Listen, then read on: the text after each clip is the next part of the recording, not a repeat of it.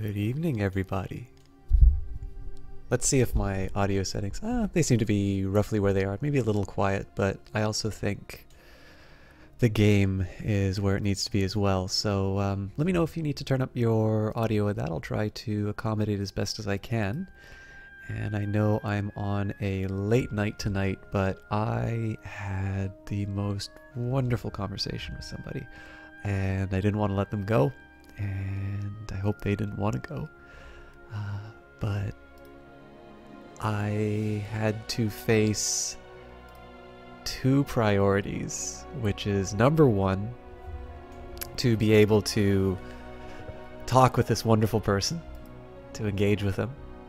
And we were talking about this game, and I also needed to acknowledge that this is it.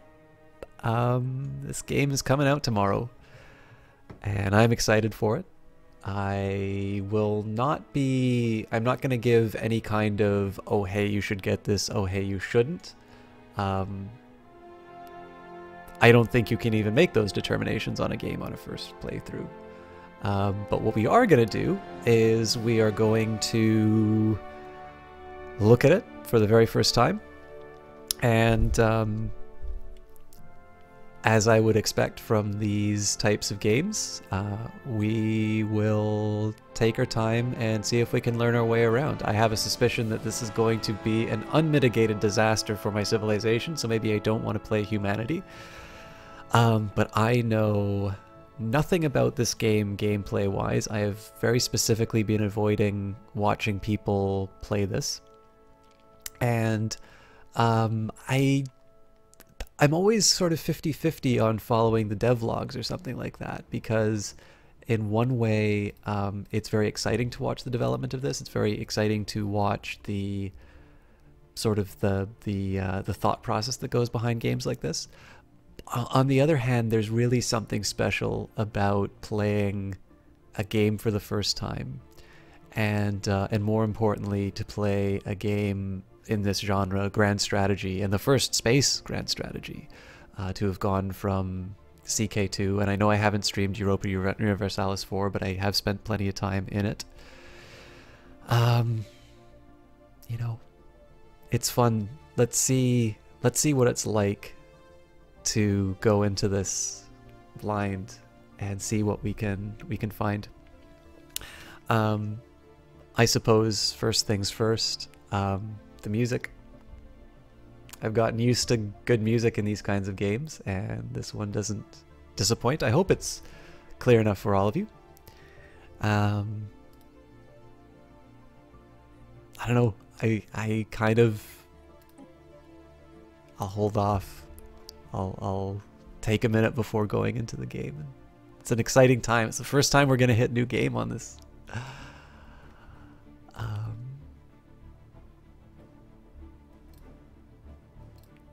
Yeah, sorry, I'm just appreciating that music. So, all right, we've got Johan Andersen, Heinrich Farias. I don't think I'm going to be able to pronounce these correctly. Here's everybody who's worked on it. I'm not giving them... Oh my god, there's quite a few. I think we're going to be here all night, so my apologies to everybody below 2D artists, but maybe after a run. You're all here for gameplay, so here we go. Already got a few of you in chat, so welcome. I hope you're all familiar faces. If you're new here, I try not to get this giddy over things, but it's a new grand strategy game, and it's in space. And it has appropriate mood music. So, one of the things we're going to do on this playthrough, we're going to read everything. We're going to do our best to figure out what's going on. If it's anything like, I'll say, if it's anything like Crusader Kings 2 or Europa Universalis 4, they are not easy to start off in. They're not easy to you know, they're not easy to pick up, but then the effort is worth it, right? And so I think the way that I'm going to do it is I'm going to, one, I'll read, and then two, we're going to try and talk and figure our way out. Now, this is not necessarily a slight on the Paradox games, because one other thing I will say is that having now played several of them, and especially going back to something like Victoria 2, I think I have gained an appreciation for the complexity that was in their earlier games, and how future installments have actually put quite a bit into simplifying the presentation and minimizing the amount of sort of fiddling that you need to do. So there is complexity, but not maybe not an undue amount of micromanaging. So it'll be really interesting. I mean, I think this is the I think Europa 4 is the most recent one that I've played. Maybe it's Crusader Kings 2. I feel like Europa 4 is the most recent one that's come out. I don't know the work that well. But we have Stellaris, and of course we're going to look forward to Hearts of Iron 4 coming out in not too long from now. So it'll be kind of interesting to see how they have taken these experiences, and they've first of all added their own spin on space. Obviously this is partially what Civilization Beyond Earth is trying to do on a single planet, and Endless Space is doing at a larger scale. And so it'll be interesting to see the grand strategy treatment for this kind of work. But anyways, we begin with the United Nations of Earth. We have got an indirect democracy. So it holds an election every 5 years to elect a new ruler. It seems to give us better rulers and a lower cost. The government is an indirect democracy where citizens can vote on officials who are elected to represent them. We have xenophile. So this is a population modifier, minus to xenophobia.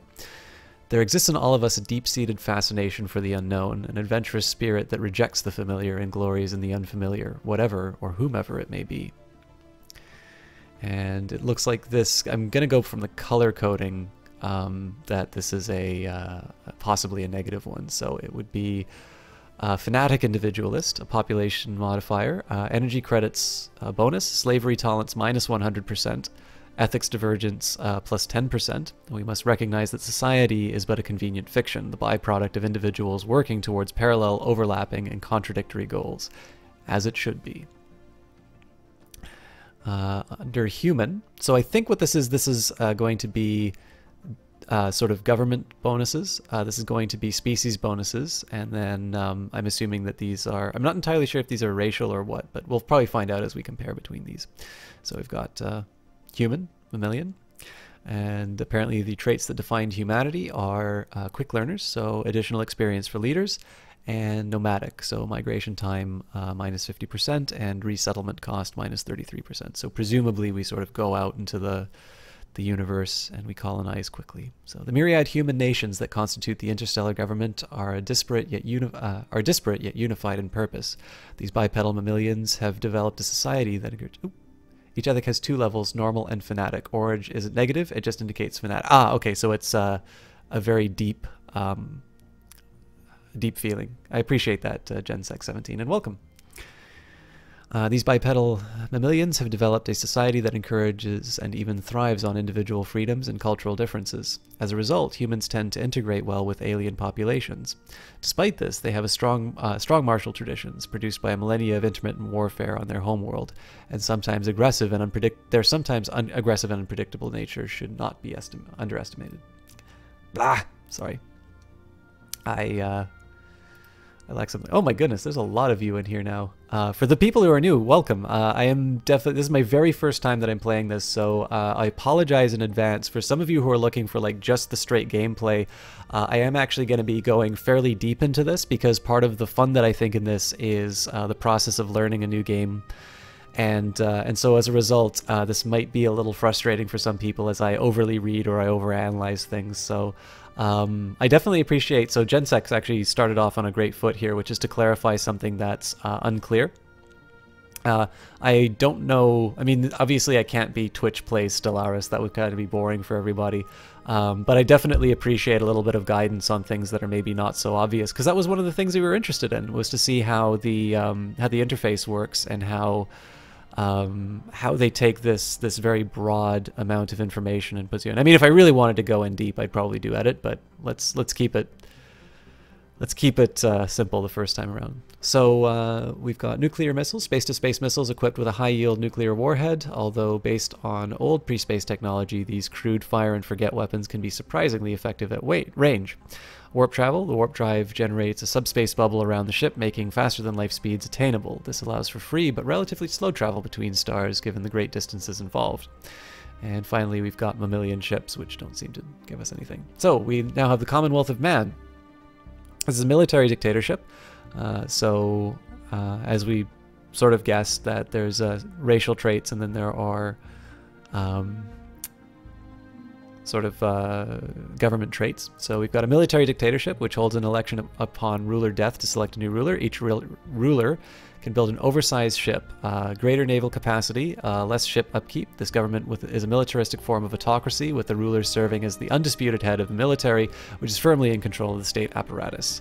They're xenophobic, so increased xenophobia and higher alien slave tolerance. The stakes could not be higher as we reach into the vast uncharted expanses of the galaxy, for we are gambling with the very survival of our species. Never trust the alien, its false smile hides an unknowable mind.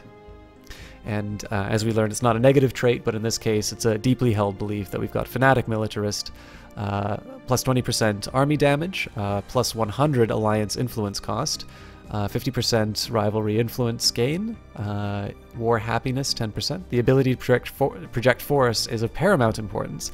The only way to preserve our way of life is to make sure that everyone shares it, willingly or not. So in some ways, this is actually very appealing to me, because it's very, it's appealing to have something which is very individualistic. But I'm not so crazy about the idea of a very heavy emphasis on building ships and sort of maintaining fleets. And I try not to be too much of a warmonger.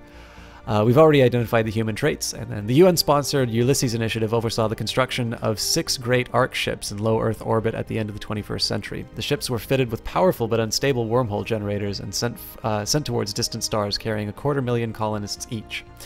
None were heard from again, and research into subspace wormholes was soon abandoned. Yet unbeknownst to Earth, one of the arc ships made it into a lush alien moon and established a flourishing colony. The pioneers who tamed this world were determined to realize humanity's manifest destiny, dominion over the galaxy at any cost. So this is actually a faction I'll be really interested in playing in the future, but I'm not entirely sure this is the one that I want to do the first time around. So we got red lasers, which are laser weapon fire focused on beams of light at targets, causing damage through the generation of intense heat.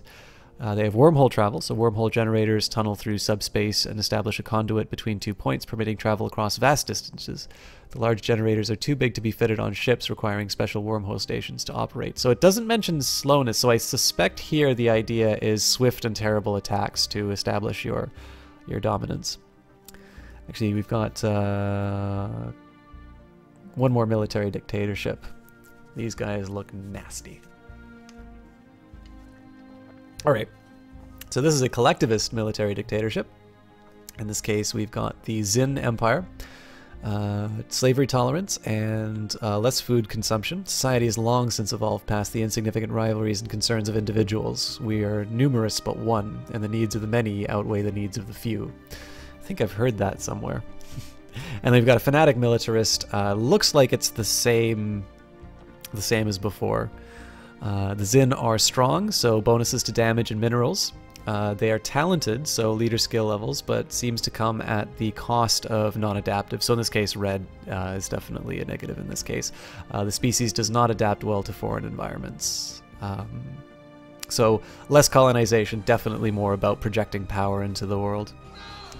Oh my goodness, Jessie Quill, thank you so much for that host. Guys, I know Jessie Quill has to go to bed soon, but I will just take a minute here and give her a special shout out. She's been tremendously supportive throughout my brief time on Twitch. She's a wonderful streamer. She is somebody who is an influencer of content creators, and I always do this wrong. Manager of influencers and content creators. She, of course, can put it much better than I do, but she is really a wonderful human being. Talks very much in depth about both social issues while gaming. She's definitely somebody. Ah, she is here. Excellent, guys. one of the great treats on Twitch. I strongly recommend checking her out. I am very privileged to call her such a great friend. She's in fact one of the reasons why I am streaming so late. But definitely somebody worth checking out if you want to learn more about people, and if you want to see somebody who can just keep a really fun community going while playing games. I owe her a tremendous debt of gratitude, but I am forever going to be trying to emulate many of the great traits that she shows. So I know I usually give a longer intro, but I've got so much reading to do for all of these races, so I apologize, Jess. I'll have to give you a better intro next time. I would never want to belong to Gensec, thank you so much for that follow. I really appreciate you hanging out, because if you obviously know this game, you're gonna have to hear so much stuff you already know. So I'll try and keep it brief for you. But I really appreciate that show of support. So. The Zin evolved from carnivorous pack-hunting lizards that prowled the dunes of Zinnia. They eventually developed a highly structured hierarchical society that emphasized order and martial prowess above all else. By the time the Zin entered the Industrial Age, a series of devastating global wars launched by a particularly ruthless warlord had already seen the establishment of a single world-spanning nation. From these humble beginnings, the illustrious and everlasting Zin Empire was born. Hey, Jake Bandit! Oh, thank you very much for that follow. Yeah, I don't know if you've been here from the start, but this is my very first encounter with Stellaris, and I promised everybody that I would read through everything, I would learn it on stream, I would screw it up so bad. So I hope you are in a forgiving mood, because this might be very tedious for people familiar with the game, but it's great to have you in here. I really appreciate it, guys. I wasn't expecting this many people to be here tonight, and the support you've shown me already is incredible. We haven't even got past the first screen, so I promise not to waste too much of your time. Pompaneko! Great to see you. We're just starting tonight, so you're going to get some content, and we're playing a new game. We're playing Stellaris, so there's going to be lots of reading. There's going to be lots of numbers, and I'm really excited to try this out. So, yeah, just got here, been watching Let's Play, but looking forward to my start. Awesome. Yeah, this is going to be a complete Charlie Foxtrot. I almost don't want to play a human species because I don't want to be responsible for the doom of our race. But the good news is that there's 2 human empires, so as long as one of them survives, we should be good. Anyways, by the time the Zin entered the... Hey, Phantom Klepto, great to see you again. From these humble beginnings, the illustrious everlasting Zin Empire was born. So we've got mass drivers. These electromagnetic projectile launchers use magnets to accelerate armor-piercing rounds towards targets at high speeds. I'm gonna guess there's probably some sort of like rock, paper, scissors in terms of like energy weapons versus like ballistic and things like that that's going on. And we already did warp travel for the United Nations of Earth, so let's move on to the Kingdom of Yondarim. Many people are doing pretty basic human starts, so it'd be better if you did custom or another one of... Oh, so you mean other than humans? Okay, that's cool. I mean, I already see a couple of races that sort of seem interesting to me. So yeah, we can definitely take a look into that. All right, so we've got the Divine Mandate. This government is a spiritualistic form of autocracy where the ruler is treated as a divine symbol. Organized religion is widely employed in support of the state apparatus.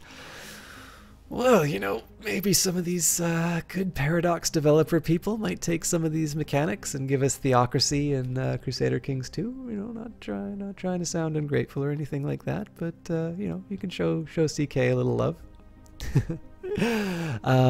So each ruler can build a tomb monument build. Oh, that's neat. So as you go through generations of rulers, you kind of get these necropolises of the great deeds of the past. So bonuses to slavery tolerance and minuses to resettlement costs. Oh, sorry, that's to the divine mandate. Hello, the Green Pact. Great to have you in here. We've got pacifists, so empire modifier, bonus to maximum embassies, minus to rivalry influence gain, minus to army damage, bonus to population modifiers for foods, and minuses on war happiness. Frantic Whisper, great to see you again. Guys, this is another guy I need to shout out. He's been so good at being here each night that I've been streaming as well. I know he doesn't stream very often, but he's a wonderful guy, works in the game industry, an absolute gem to have in the Twitch Vancouver meetups. He is, this might sound a little over the top, but he really is a highlight. I have always enjoyed. Kite, thank you so much for that host.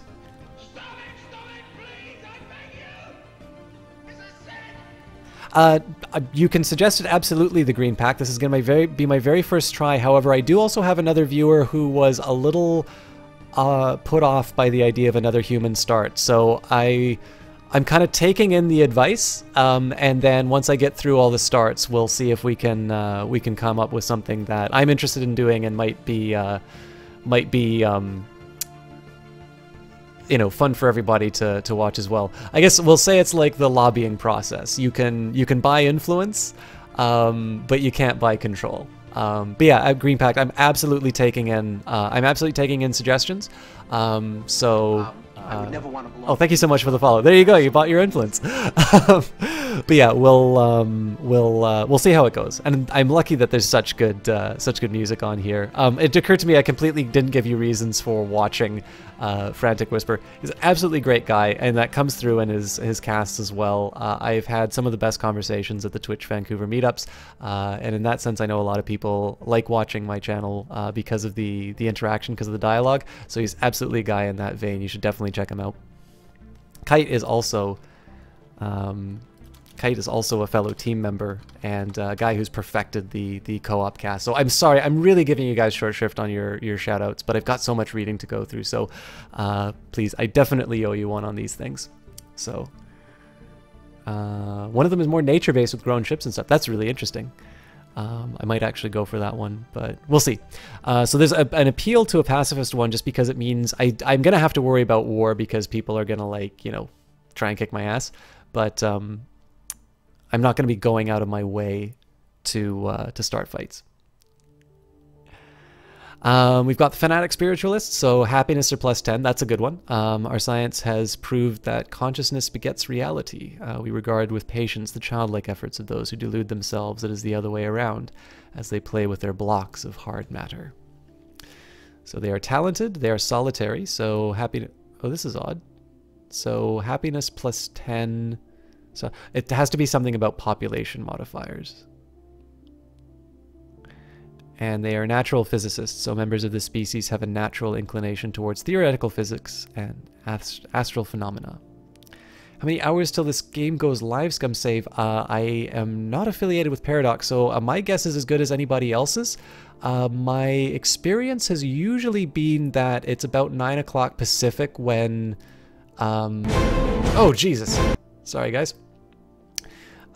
Usually that's kind of when it's either 9 or 10 Pacific when the stuff sort of rolls over for Steam, but I don't know if that's what Paradox is holding themselves towards. Obviously, in Pacific time, it's 11 o'clock here, so we still have another hour till. Oh, noon EST. Okay, fantastic. Thank you so much for that, Gensec.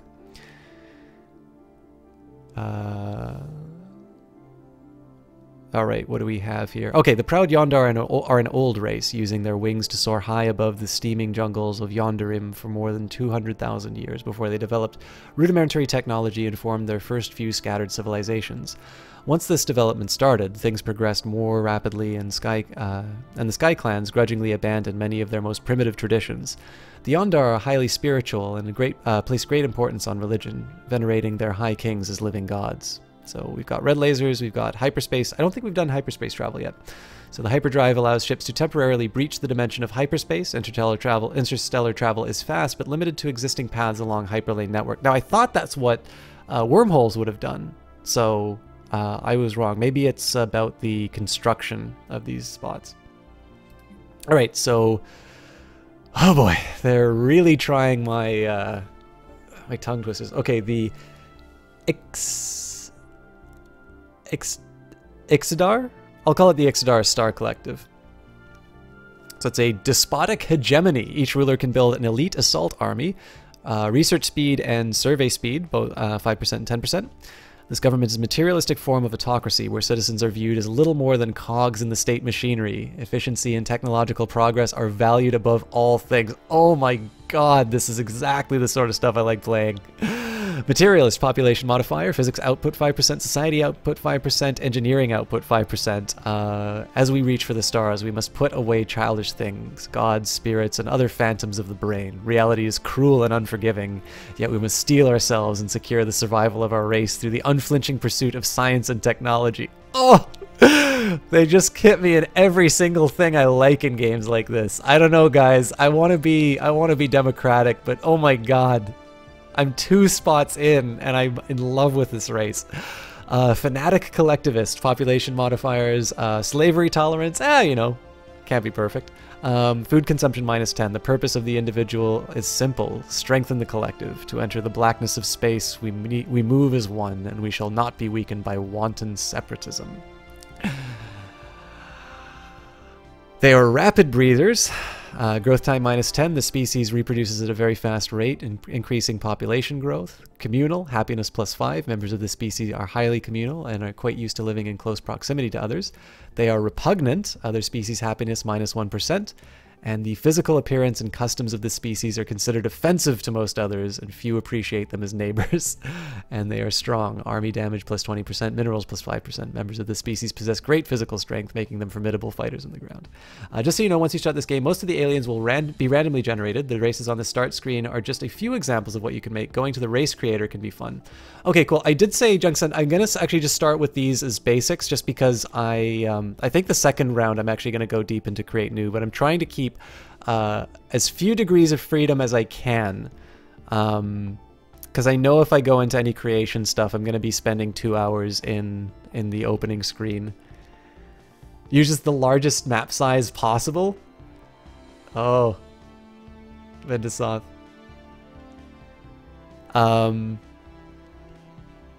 We'll tell you what. We'll take a quick peek after we read all of these. They're cute, yeah. I mean, there's gonna be plushies made for them, no doubt. But yeah, Jen's like, man, you're giving me temptation. All right, we'll get through this. We'll get through this list. They're strong. Members of the species possess great physical strength, making them formidable fighters on the ground. They already have mass drivers into hyperspace travel, which is one I really want to try out. The first Ixodar broods developed by the subterranean cave networks deep beneath the surface of Ixanthrak. So, Ixathrak. By the time an Ixodar scout burrowed through the surface and glimpsed its sunlight for the first time, the insectoid race had already established a thriving Iron Age civilization. I would never want to. Thank you so much for that follow, Vinxasoth. Guys, I have no idea. I mean, I stream Crusader Kings 2 every once in a while in that, but I am always blown away by the kind of support people show. I mean, I'm just reading dialogue right now. This is a great show of faith, and I love the fact I've got some stuff to interact with right now. So, guys, thank you very much. Oh my God, there's 24 of you. I need to up my game. I'm feeling the pressure, guys. You're spoiling me. Thank you. I want to put on a good show for you now. Korean Usher spent an hour before you started your game too. Sounds about right. You would spend that long to decide to pick. Yeah, and I mean, again, I'm not a cammed streamer, so at least I can do is read you this stuff. So guys, the fact that you are hanging around and I'm just in the opening screen, please believe me. I am chuffed to bits that you guys are doing that for me. So thank you. I'll be sure to pay you back with the best show that I can do. With the resources that they found on the surface, the Ixodar developed rapidly. Just a few centuries later, their first space probes left orbit to survey the other worlds within the Ixim system. I'm hoping that's not an L I'm mistaking for an I.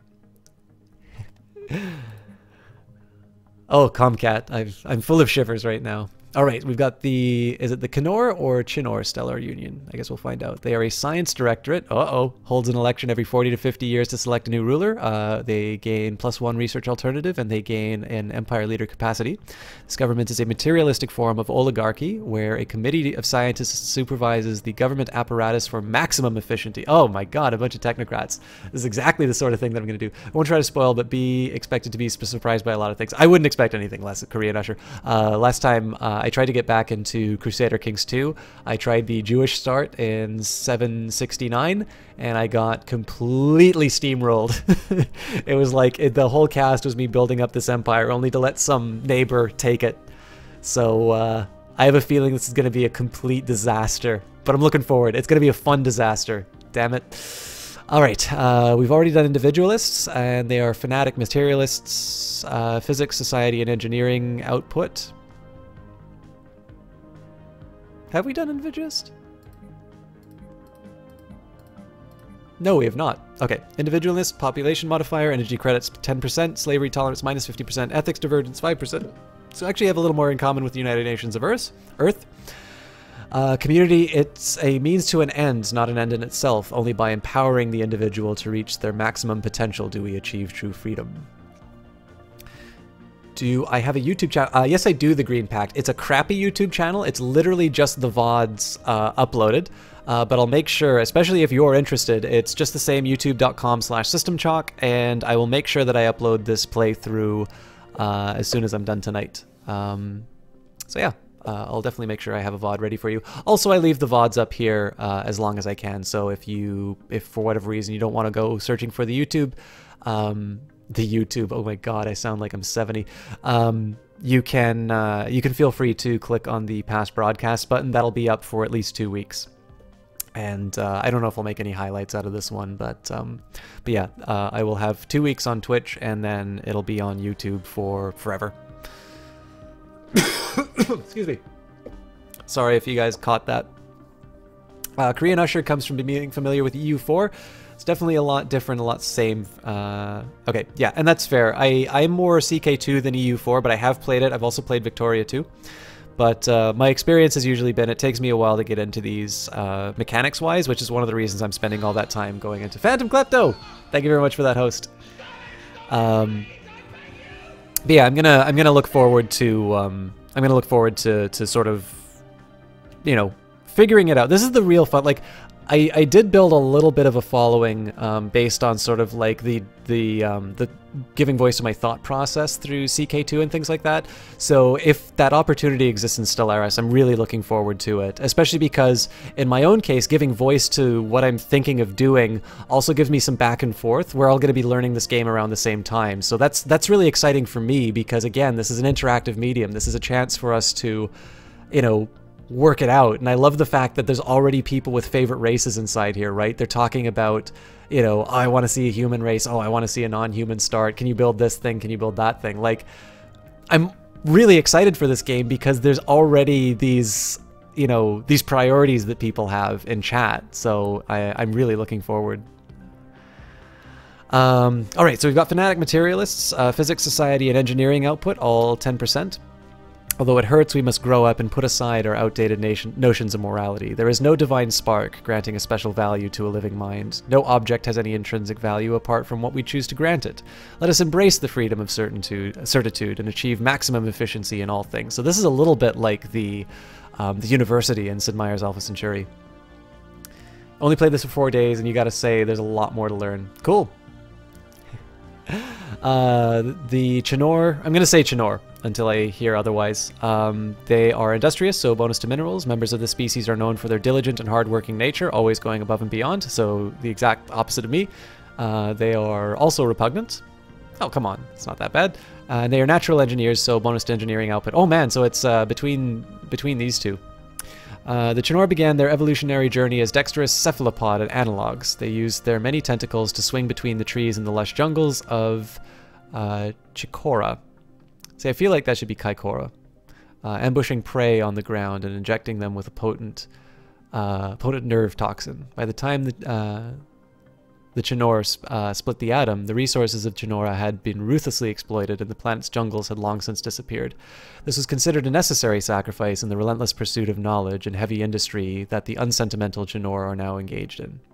How's it going? Is it Jorgeller99? Thanks for stopping by. We're going to be a little bit of a slow start because I'm reading everything and trying to learn. But I'll do my best to put on a good show for you. I haven't lost too many people so far, so this is good. We've got a peaceful bureaucracy, 40 to 50 years to select a new ruler, leader pool size +1, empire leader capacity +1, leader recruitment cost -15%. This government is a pacifistic form of oligarchy, where a complicated system of bureaucracy governs all aspects of society to ensure the safety of the citizenry. They are collectivist. which we have done before, and they are fanatic pacifists. So these were some traits that we sort of liked. They're slow breeders, so bonus to growth time, or well, a negative to growth time rather.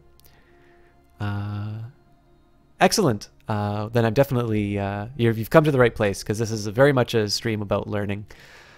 They are thrifty, so 15% energy credits. They are communal, so bonus to... Oh, sorry. Members of the species are instinctively economical and are always looking to make a good profit whenever the corners need cutting. And they're communal, plus 5% happiness. Members of the species are highly communal and quite used to living in close proximity to each other. Don't know if you can sleep tonight. Scum save. I've got school tomorrow. I'm currently in a master's program for economics. And... I'm not going to be on my A game tomorrow morning. But it doesn't matter. All right, an individual among the Gemeta is actually a large colony of fungi that has developed sentience. Some of these colonies, generally those that have lived for thousands of years, stretch across several miles and rarely leave the surface of Jehet Prime, their homeworld. Few ships are large enough to transport them. Younger colonies are not only smaller, but also tend to be more dynamic and more mobile. They often spearhead exploration and research efforts of the Jehetma, as well as any defensive measures that are regrettably undertaken when the Dominion is beset by aggressors. And we've also done mass drivers and wormhole travel before. So. Sure, so Kite, you may remember that I play these grand strategy games like Crusader Kings 2. This is by the same company. It's Paradox Development Studio. This game is going to be coming out basically today, or tomorrow if you're in Pacific time. And basically, they have traditionally focused on history. So Crusader Kings 2 is about the Middle Ages, kind of from the fall of the Roman Empire up to the fall of Constantinople is basically the coverage of Crusader Kings 2. Then you have Europa Universalis 4, and it's very much about that that period, kind of the eve of the Enlightenment and things. I really like to think Europa Universalis 4 is very much focused on France, because you have sort of the 100 Years' War, and you have Napoleon, and you have the French Revolution. You have all of these things together. But again, obviously you don't just play France. You can play whatever you want. But this is very much where Crusader Kings 2 is about individualism and feudalism, and heavy is the head that wears the crown. Europa Universalis 4 is about empire and, asserting your place in the world and building factions and sort of making your mark on Europe, on expanding your empire, swallowing up smaller entities, and just generally projecting power. Victoria 2 is the next one chronologically, but one of the older of the games.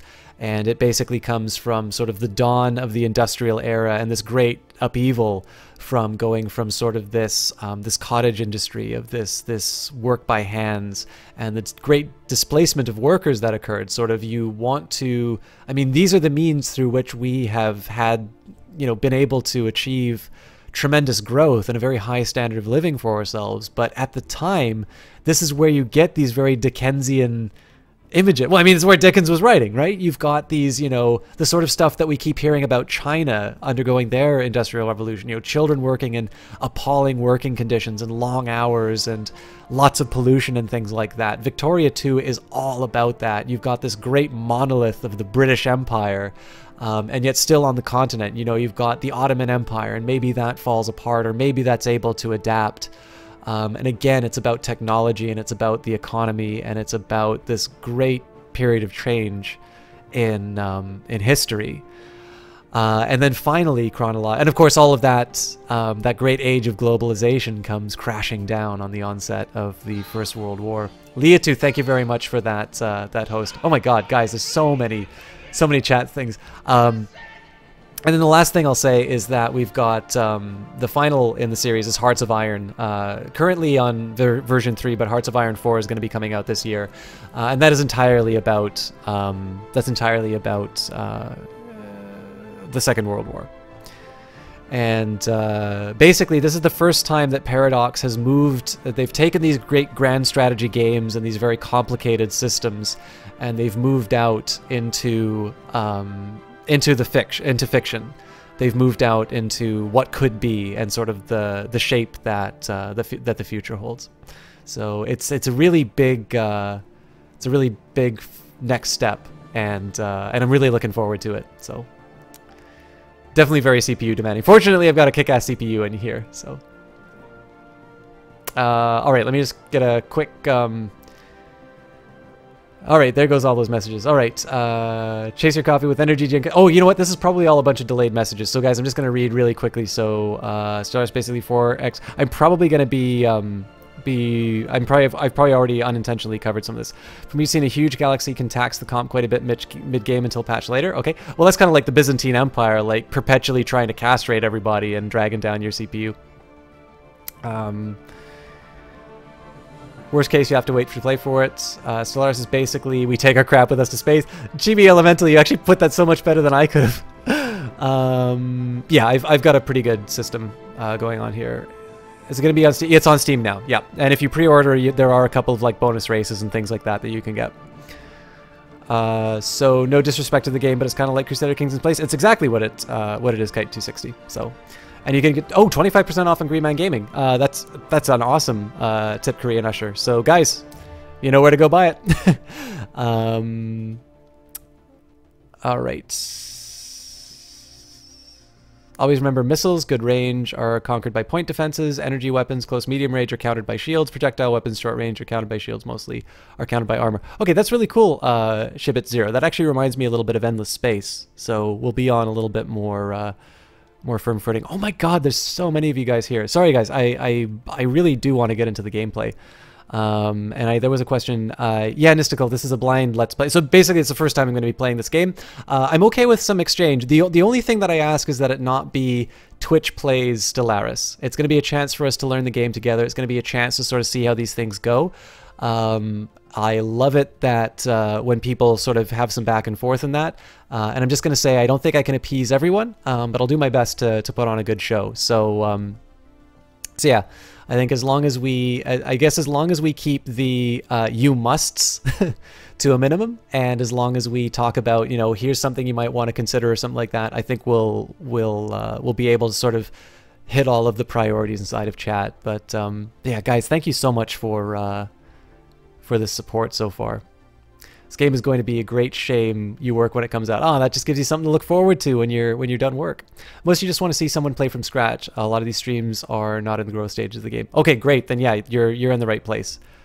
Custom race or pre-made. We'll probably go for a pre-made Talos Wind, but I've got some pressure in chat to go and take a quick look and create new. So I might take a peek to see what's going on, but I'll probably get scared because I really want to get some gameplay going on for you guys. All right, so we've got direct democracy we've already covered. I think we've covered materialist. Yeah, we've covered all of these before. So we've got charismatic, other species happiness +1. They're solitary, which we are already done. Members of the species have a special charisma and are generally considered to be pleasant to be around. Here's the other plushie that Paradox will release. So we've got the... I mean, I like to sort of think that this could maybe be like a Kush ball or maybe a stress ball, right? So the Ixodar, you can like, you know, you have a stressful day or like, you know, you learn that you set yourself up completely wrong. So, you know, you just kind of keep a nice little foam Ixodar on your desk to crush. And then maybe this is the plushie. We've got natural engineers and quick learners, which we've already covered. So if I do create new, okay, so I'm going to hit create new just to take a look. And then I'm going to scream and then we're going to go for a pre-made one. Create your own race is the most fun. You're going to make a space roam. Make space great again, Chibi Elemental. Oh my god. Is anybody else having problems? All right, oh my god, pronunciation. The Sildari are the aquatic mammalians originating from the archipelagos of the deep oceans of Sildaria. Although their earlier civilizations were mostly confined to the sea, they soon expanded onto what little landmass their planet had to offer. The society adapted accordingly, building an advanced industry that exploited the riches of the ocean floor without harming Sildaria's delicate ecosystem. The Sildari philosophy is one of balance and moderation in all things, a lesson learned from having to nurse their limited resources when they were confined to the bottom of the sea. Alright, so here is the moment you were looking for. Okay, this doesn't look so bad.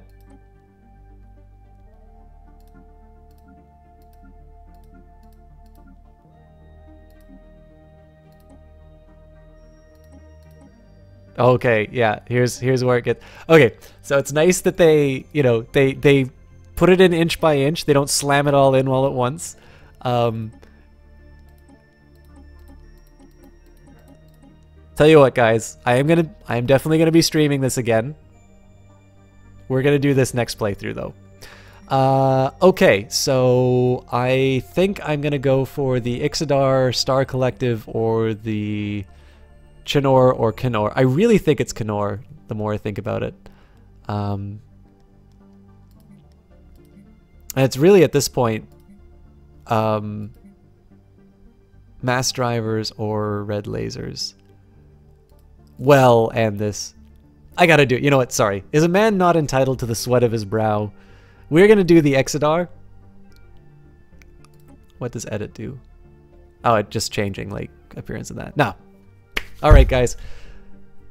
Ixodar Star Collective on this inaugural run. And I mean, the only thing that I'm seeing in chat right now has been huge. Galaxy shape. Ooh, good question. We'll go for the default. I'm just going to go for defaults in here. We'll do normal difficulty, allowed FTL method, any, sure. And come on. There's only one way to play these games, guys. I mean, seriously, if something goes wrong in your game, do you really want to go back and load? Or do you just want to, like, roll with the punches, and if you lose, you just go back and you start a new game?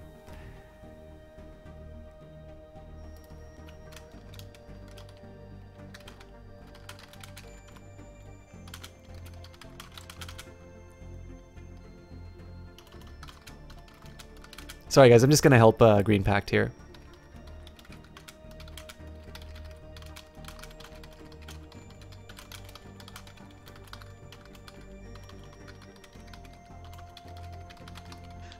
I would never want to belong to any Is it club. Saihusha? I'm sorry, I'm pronouncing this even worse than the species. Thank you very much for that follow. We're ready to go.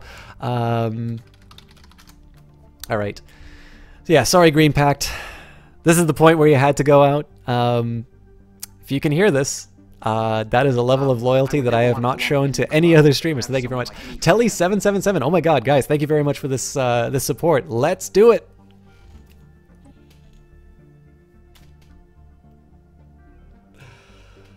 Oh, it's so good that this has such a good soundtrack.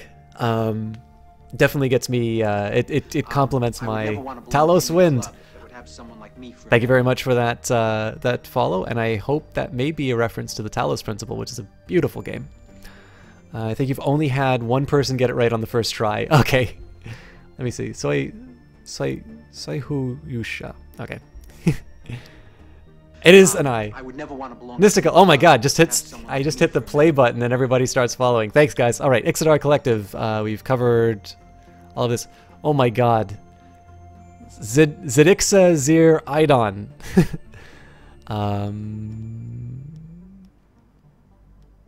This looks like it's a new write-up. So in the eons since the first primitive Ixodar communities took shape in the dry canyons and mesas of Ixathrak, our civilization has spread and prospered. Despite our rapid progression through the technological ages, as a species we were fragmented and inefficient. A new system emerged during these chaotic times that delivered us from the superstitious beliefs and brought order to society. Thank you very much for that follow, Adam30DG. That delivered us from the supercilious beliefs that brought order to society. Some resisted this change out of irrational fear, but after several pacification wars, they too became productive components of a greater whole. Now, after the discovery of the hyperplane network, the finest minds of the Ixodar Star Collective have finished development of the first hyperdrives.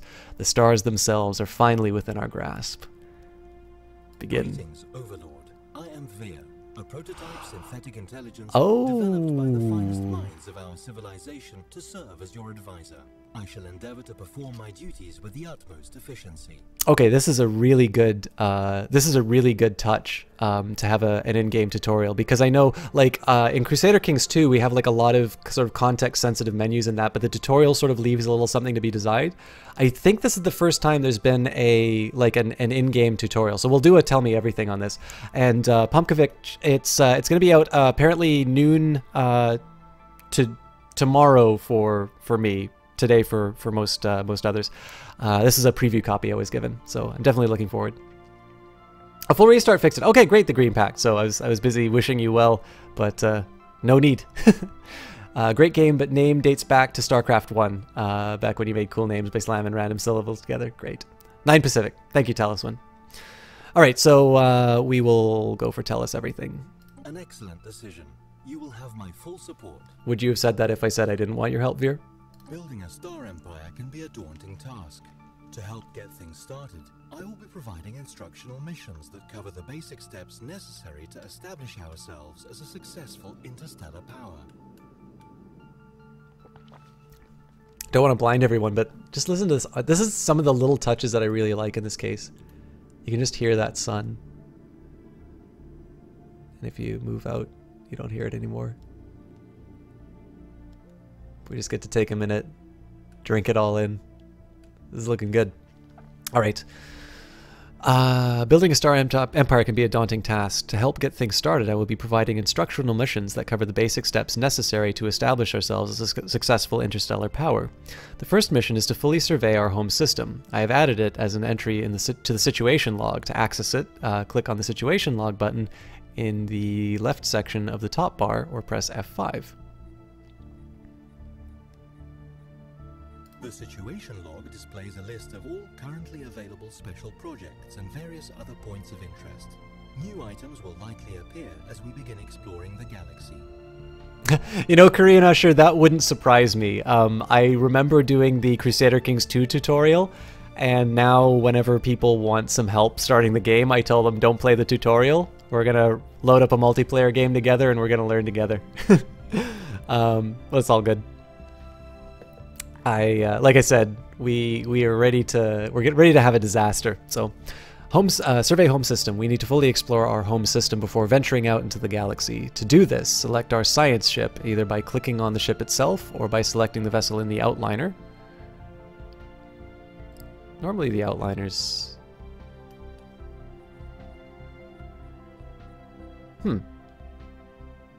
Normally the outliner is like right off to the side.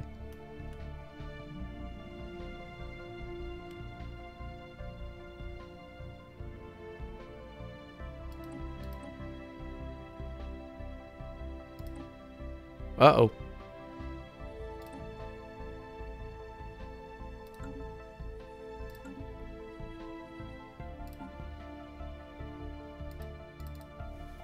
All right, we'll find the outliner later. Then click the survey button in the fleet interface and select a non-surveyed planet near your home world. Your science ship will now plot a course to survey all planetary bodies within the system. Outliners are just... Oh, you mean like this? This is our science ship, which is used to survey astronomical objects such as planets in a star system. A planet needs to be surveyed in order to make its resources visible. Yeah, Korean Usher, you know the trick. There is officially an embargo on this, but I will admit, guys, so for the... I suppose it's worth addressing the fact that I'm playing a preview copy of this game. I've been rather opinionated about Paradox stuff in the past. Love the games. Excuse me. And I think sometimes when I comment on things on forums, they're taken as being overtly negative, whereas they're intended more in the spirit of, you know, I like these and I would like to see them get better. But generally, I don't do reviews on my channel anyway. What I normally do is I sort of say that we live in an environment now where if you buy something on Steam, you can refund it if you played it in less than 2 hours. And so commonly what I've done, you'll sometimes see these in the highlights and that, is I sort of say, would I keep playing this thing after 2 hours? I'm not going to do that for this game because I don't think this game can be learned in 2 hours.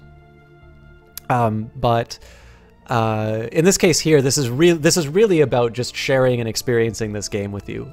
It's a tremendous chance to be able to go into one of these really deep games, and there's just no like wikis.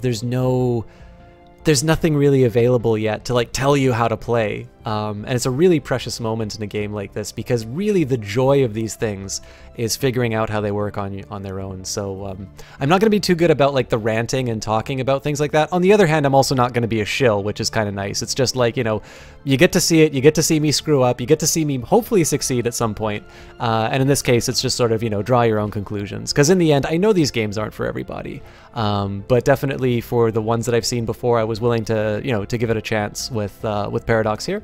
And so far they've treated me well on these other games, so I have nothing but high expectations for this one. Y'all's cast have already started an upload, the start of a series for this. This means you could refund. Yes, you definitely could.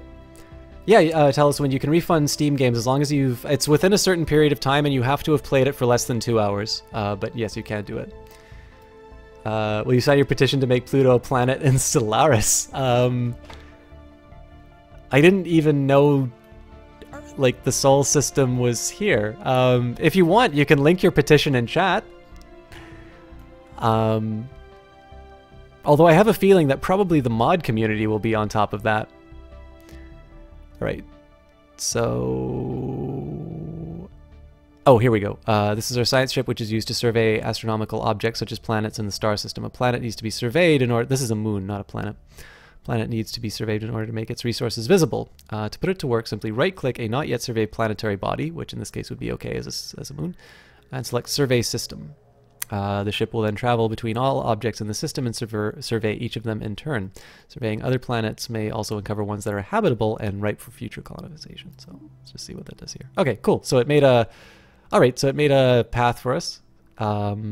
It's like watching me play Kerbal Space Program. We're going to start with the moon. We head over to Red T. Herc. We hopefully don't get hit by asteroids on the way. We check Mingvur Karp and Pid Vosk. The moon. We slingshot around our equivalent of Saturn. And we decide, hey, let's fly close to the sun. And then we go check out the other side. So I'm assuming this is the most efficient way of doing this. If you start as a basic human empire, you start in the solar system. Okay, cool. And I think the solar system is in every 4X-based game. Humans are very vain, of course. Can you rename planets? Good question. We'll probably find out in the tutorial in a little bit. Oh yeah, we can. Okay, nice.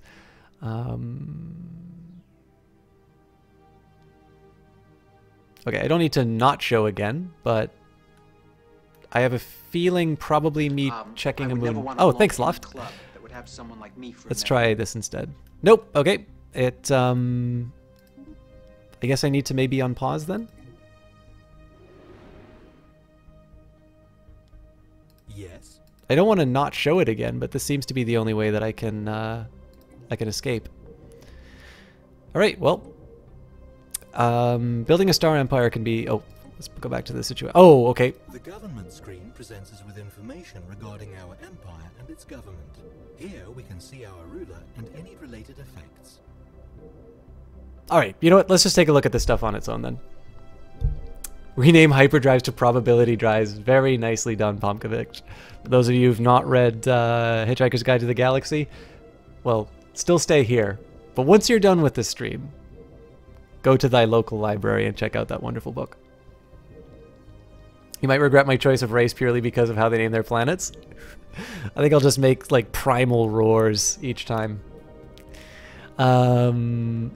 Okay, so this Overlord Zid-Ixa Zir Idon has a home in the sky, spaceport build cost minus 20%, spaceport module cost minus 20%. Deep connections, monthly influence 1. The budget tab tallies our empire's monthly income and expenses in energy credits. Here we can also track a variety of effects that influence our economy. Okay, so this is just purely informational. The Policies tab covers government policies, as well as empire-wide edicts, practices that can be enforced by spending some of our influence. Interesting. So you got plenty of influence. Let's just take a look at what these do here. So we've got an information quarantine. This edict puts strict checks on the flow of information, better preserving local cultural identities. It costs 1 influence a month to maintain. So in this case, it's probably better for me to look at how much I'm gaining, which is 4. Alright, well that seems like a great way to stay in the Dark Ages. We can encourage free thought. This edict encourages the populace to always challenge conventional wisdom, even if the path taken may lead them astray. So this is attempted. I don't think I'll actually implement any of these, but I think this is a better one. Engineering research grants, which will sort of retool my... it looks like it'll retool my research priorities. Is under attack. Yeah, so these are about retooling our research. So probably I would want to encourage free thought if I want to do anything here. We can adjust... Oh well, there's quite a few of these policies. We'll maybe skip over these for now. The demographics tab tracks the makeup and spread of our empire's populace. Okay, cool. I think we'll worry about this a little bit later on, so...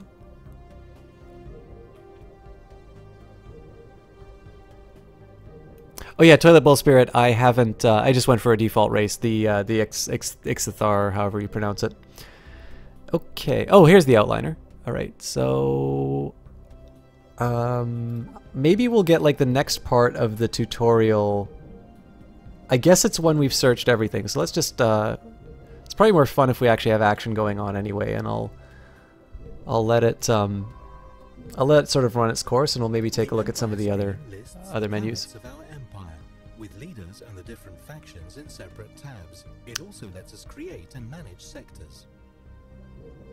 Let me see what I can get here for you, Toilet Bowl Spirit, if I can recall your question correctly. So for the ruler, well, I guess you don't want the ruler. So the governing ethics are fanatic collectivists, which will give a bonus to slavery tolerance and food consumption. It's also materialist, so bonuses to physics, society, and engineering output. It's despotic hegemony, so a bonus to research speed and survey speed.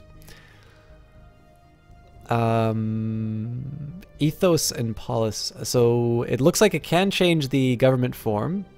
I might be missing some of the other information that people are looking. Oh, Deputy Overlord Jutamok is new heir to our empire and will take the throne when our current... We've encountered some form of alien vessels in the Athrak system. These strange objects have been flagged as alpha aliens until we can learn more about them. We should proceed with caution. Interesting. The vast distances that separate star systems, our scientists have developed the hyperdrive. This device permits travel at speeds far exceeding that of light between systems connected by hyperlanes. Okay, although fast travel along a hyperlane is extremely fast, a significant drawback of this FTL method is that interstellar travel is restricted along paths of the galactic hyperplane network. On the other hand, jumping to hyperspace is possible anywhere within a star system. Oh, great, thanks, Mooklefrian. But by the way, guys, thank you for, especially when it's going to come down to technical things on the game. I'm very much going to be in the dark on a lot of this, so I really appreciate it when you guys are exchanging with each other and talking a little bit about what goes on in the game, because that helps me, but it's also really great when there's an active chat sort of helping each other out in terms of understanding of the game, so that's really great. I would never want to belong. Oh, thank you, the Toilet Bowl Spirit. I'm sorry that EU4 is becoming boring for you. I've actually played a lot more Crusader Kings 2, so I haven't had the opportunity to get bored with the game yet. But yeah, hopefully. We have discovered spacefaring alien entities that may or may not be intelligent, but let's face it, probably are. Their true nature will remain a mystery to us until we complete the appropriate project to investigate them. I suggest we do so post-haste, lest they investigate us first. Okay, open the situation log and select research to begin this project. Note that this will temporarily stall any other research being done in the same category. So yeah, it's, excuse me. I haven't had a chance to get bored with the EU4 yet. And that actually might be a good opportunity. I mean, you guys are giving me some amazing support with the Stellaris stream right now. But I'm just thinking, you know, if there's obviously going to be some people who are like known for streaming Paradox stuff, but it might actually be that maybe that's a chance for me to pick up Europa Universalis and fill that gap. I don't know. We'll see how much I like Stellaris. I mean, so far I'm really fascinated by this, so obviously I'm going to try the shiny new thing.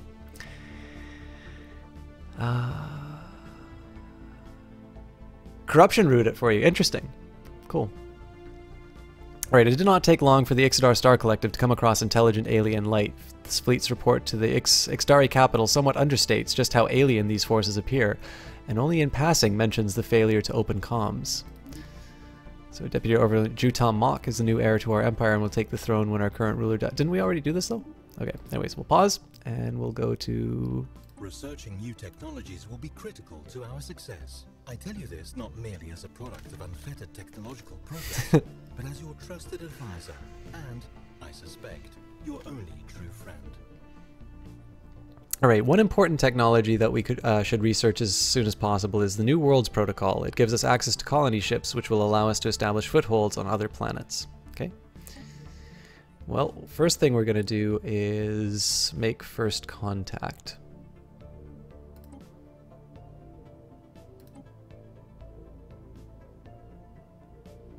Okay, so having encountered unknown entities in the blackness of space, we should attempt to establish communications. This can be done by researching the appropriate investigate project and the situation log. Well, we're in the situation log. Oh, here we go.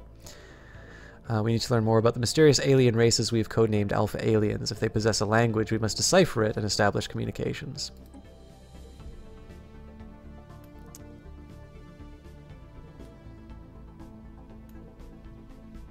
Yeah, Pumpkovich, they're right here. They're saying that it's RTS. Now, the way I play it is almost like a turn-based strategy game because I will pause and I will talk a lot. But basically, it's a really great style. So it's RTS, but like it promotes thought so that like if you're about to get pounded by some some super army, you get some time to think. Unless of course it's multiplayer, and then everybody's gonna yell at you.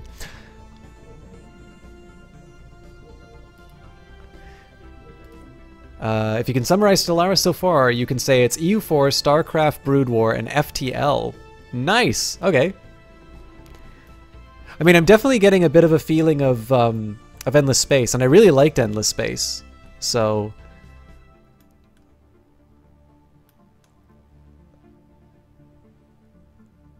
all right. Hopefully, they're not warlike.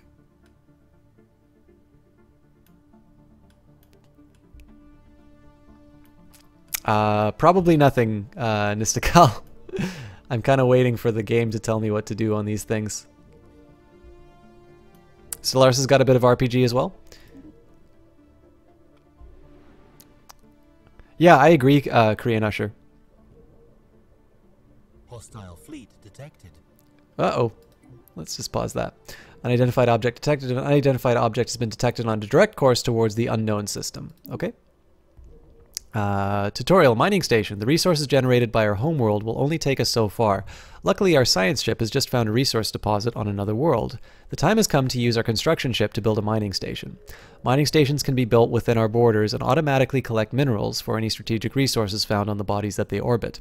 Keep in mind that they have an energy credit maintenance cost, which currently we have 2, which is doesn't seem that high compared to our other traits. So. Well, if I get invaded, so be it.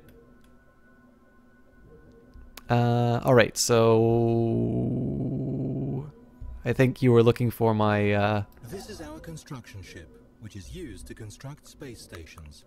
When an astronomical object, such as a planet, has been surveyed, we can order this ship to build a research station or a mining station to exploit any resources it may have. Different types of stations, such as military stations, can be built anywhere inside a system and will become available as our technological capability increases.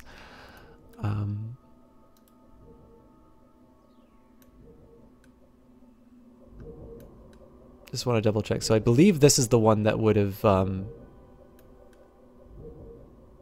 or do I just get to build this? Okay. So I get my options, but it looks like this is the one where they pick things. So that's a really nice little UI. So from what you've seen, energy is what you use to maintain fleets, armies, buildings, and minerals are what it takes to make them. Okay, cool. Thank you. It's best to use the construction ship to produce minerals first because constructions cost minerals. Okay, cool. And that's definitely what the tutorial is recommending as well, so that seems to make sense.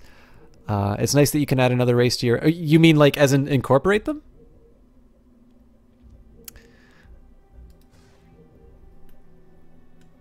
the Chia Seed, this is a preview copy that I've gotten, but it will be out this afternoon.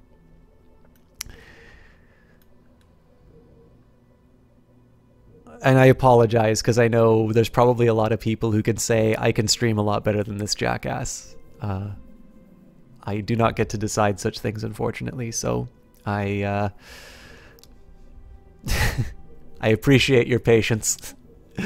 All right, the resources generated by our homeworld will only take us so far. Luckily, our science ship has just found... Oh, wait, we've already read this, so... As an astute observer may already have noticed, habitable planets are divided into a number of surface tiles. Tiles can generate resources, but we will need planetary buildings to get the most out of them. Our homeworld already has a few buildings, including our capital, but the time has come to add more. Pops who are not working a resource or staffing a building on a tile are considered unemployed. Chill streamer, at some point in the future, would you like to do a multiplayer stream with you? Korean Usher, that sounds really great. I think the best thing that you can do is maybe send me a message along Twitch. I need to confess that somebody has presented this idea to me before, and it was for Civilization 5, and unfortunately never turned out. And I just need to say it's actually maybe worth mentioning for you guys, because there's been a lot of people who followed, and it's amazing the kind of support that I got. So thank you for that. But I do need to say that I am currently in school, and I'm actually doing a master's degree in economics, so it's a pretty intense course. It's actually going to be the last thing that I do as part of my degree. And so this does sometimes mean that there's some disruptions in my streaming schedule. So yeah, Korean Usher, the best thing you can do is actually just fire me a message on Twitch, and we'll maybe see if we can work something out for a multiplayer stream. But also just keep it on advisement that I'm really, really bad right now in terms of keeping on a schedule. But with that in mind, one of the best ways you can also find out what I'm going to be doing is check out my Twitter. I always kind of let people know whether or not I'm going to be streaming, or if there's going to be any problems there. So, but yeah, I'm always looking for people to play these games with. So by all means, feel free to drop me a line. And yeah, sorry, Chia Seed. I would much personally, if I was looking forward to this game, I would rather spend the time playing it, and I got lucky. So. Watch Quill elevate a race, just to show up and force them into my armies or something. Oh my god.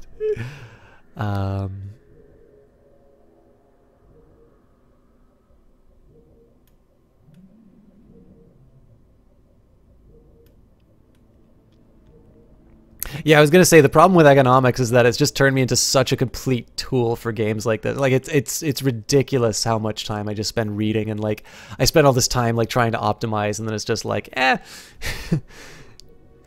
actually don't know how this works after all. So anyway, sorry, I should just our homeworld is already okay. So this is our homeworld and the capital of our empire. The planet summary screen, which we are currently looking at, provides an overview of the planet's important statistics. I can do statistics.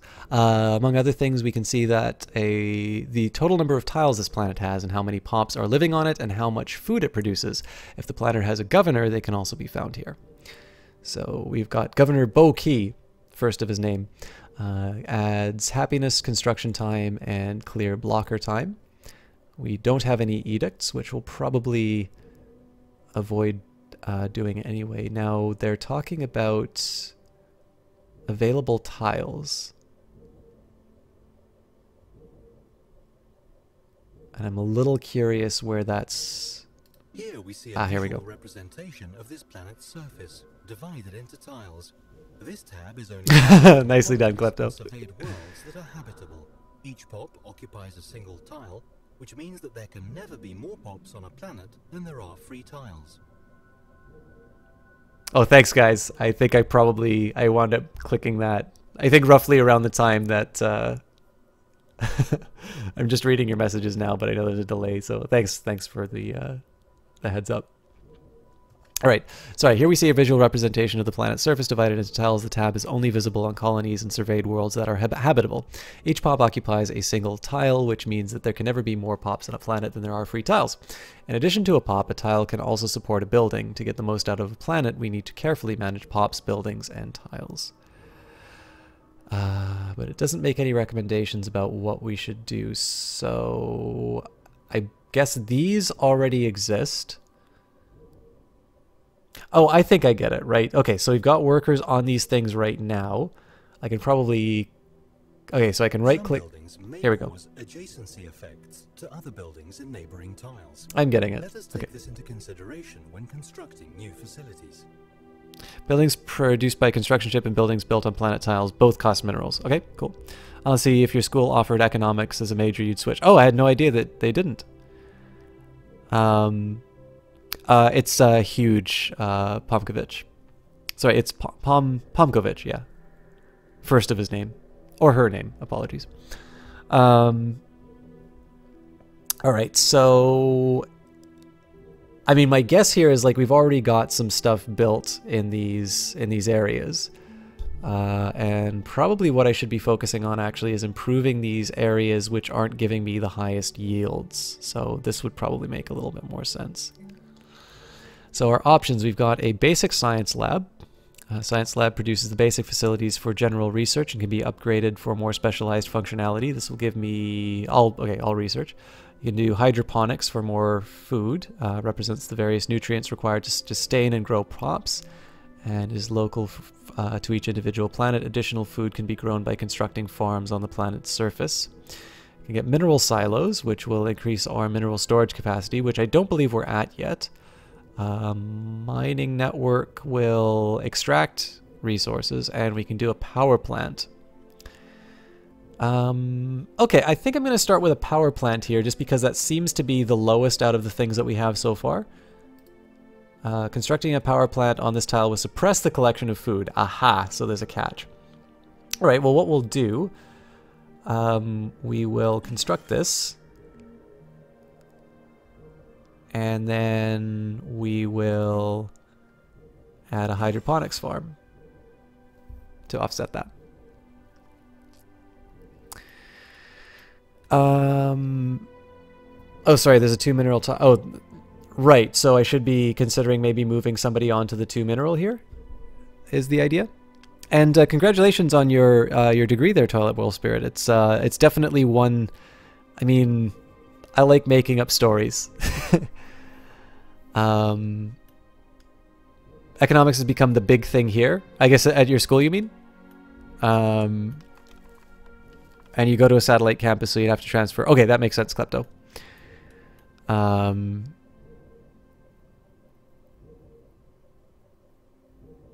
And recommend to match the building to the tile's natural output. Okay, fair enough. So I slightly messed that up by going for a power plant, then and then food, but I think they balance each other out. And I'm not quite sure what to do with this one yet. Oh my god. Even more people here. Guys, I need to get on with the gameplay pretty quickly, but let me just take a quick second here and shout out a teammate, Black Reaper.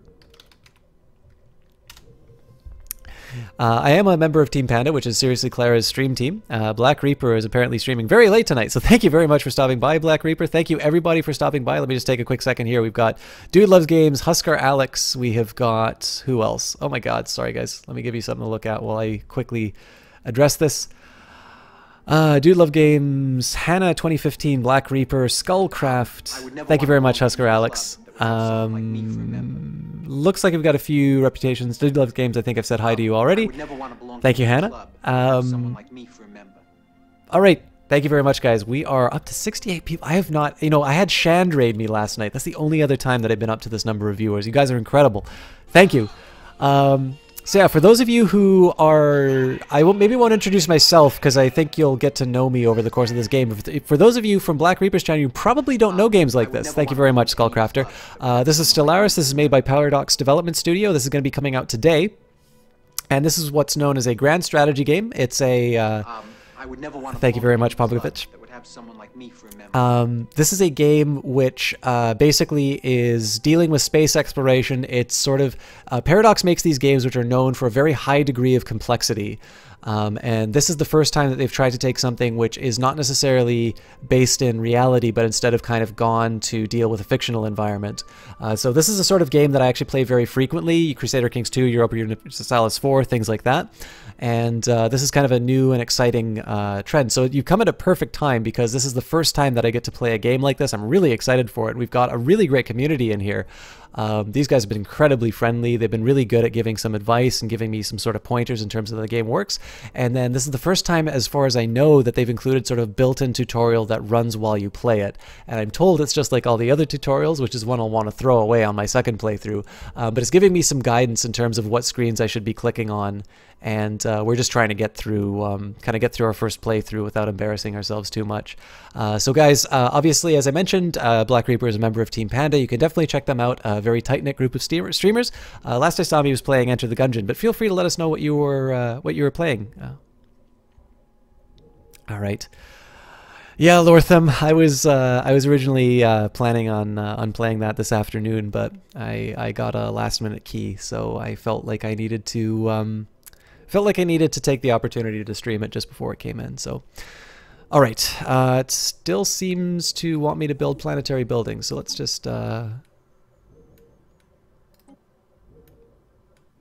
Select a empty tower, click on the build button... Yeah, fair enough. So I think this will probably end once we get through. So, Husker Alex system, sorry system, you got super tired. Gotta get. I understand completely, Husker Alex. I'll be heading to school myself, so that's totally cool that you're heading off. Hope to see you next time. But I really appreciate you stopping by and coming through the raid. You have no idea what that means to a streamer, by the way. The fact that you took the time both to. I mean, as for Black Reaper, I don't mean to speak for him. But I'm sure he really appreciates you kind of showing that, you know, I trust the streamer enough to come...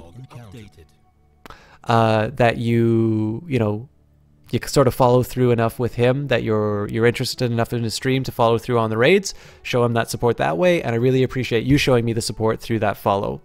So again, if you have to go to school, I understand completely. I'll be doing the same myself, but not until I get my ass kicked in Stellaris. What are those blinking icons? Which ones do you mean, Pumpkovich?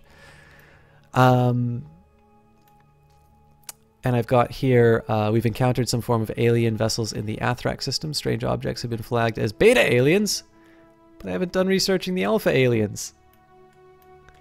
Are these beta aliens the ones that wear fedoras and complain about their milady?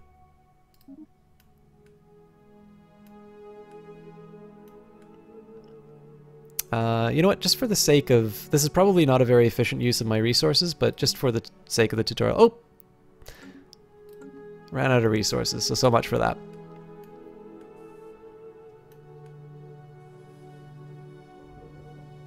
Oh, my pop-ups? These ones? The Chia Seed, thank you very much for that follow. Alright, let me just take a quick second here. Gonna go take a shower. Okay, see you then. See you when you're back, Leah too. Thanks a lot for stopping by. I know you want this game, so I'm definitely... Again, I'm forbidden from making recommendations on this, but your interest in this game is well placed. Oh, I missed... I absolutely did Black Reaper. Let me just take a look. You're playing Orion... Oh yeah, I saw you playing this. So I'm glad... I mean, it's a... I was going to say it's to Shell Games... you know, it commends their game through the fact that you... that you're still playing it. So thanks for that.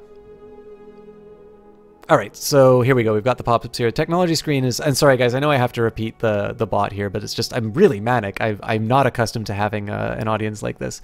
And I'm not going to lie. I'm really excited to be playing this. So hopefully... I mean, I guess there's a certain amount of, like, cute... Oh, look, he's a new streamer trying to, you know, to make his way through it. You know, I suppose I can bank on that for a little bit. But yeah, I'm gonna have to repeat some of the AI stuff because I'm paying far more attention to chat than I am the game right now. Beta aliens seem to be space monster or non-Empire enemies. Yes, there's a lot of talking and so little playing. And that's unfortunately going to be a feature of the stream. So the technology stream is where we'll be directing our research efforts. Technologies are categorized into 3 different fields, each of which... Thank you very much for that follow, Flupsy. Technologies are categorized into 3 different fields, each with each field typically having 3 available research options. We can research technologies without assigning a scientist to the relevant field, but this will take significantly longer and is generally not... Sorry, let me repeat that again. We can research technologies without assigning a scientist to the relevant field, but this will take significantly longer and is generally not recommended. Okay. So, we have one of 3 options here. We can do a solar panel network. Oh, sorry, no. This unlocks solar panel network. So advances in solar panel technology could potentially reduce the operating costs of our spaceports. The panels would require an entire spaceport module to generate enough energy, however. We can unlock a physics lab, which I think is somewhat self-explanatory. Or we can get fusion power. Nuclear fusion processes generate a great amount of power, but without many of the risks associated with fission power. And this seems to give us new...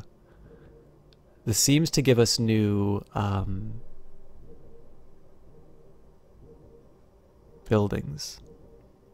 So I'm a little more tempted to go with fusion power at the moment. Yeah, the cheese. Okay, great. So Pomkovich seems to...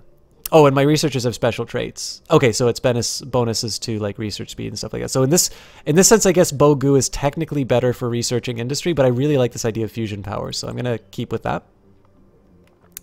And yeah, the Chia Seed, to that point too, like this is a big thing, is like this is it's actually sometimes a complaint that I get on Crusader Kings 2, which is my tendency to talk and be very thorough and things like that. And it's part of my personality. I'm extremely meticulous. Whenever I hand in a paper, whenever I do something like that, I just wind up being very I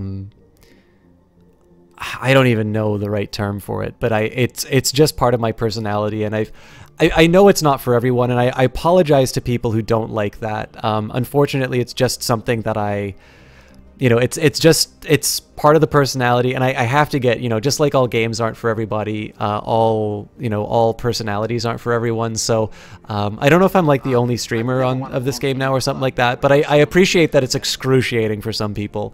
So it's no hard feelings. I totally get it if it's not your kind of thing, but it's not something I'm also able to change that much. So. Yeah, absolutely, Korean Usher. I saw your private message there, so we're good. Thanks a lot. Those are parts of a ship. Oh, thanks, Trump 2016. And if those trait tables match the technology bubbles, it'll provide another bonus. Cool, thank you for that, Jack Bandit. I'm going to try and do that for the other ones, but I really like this idea of fusion power. Okay, and yeah, we've got some extra ones.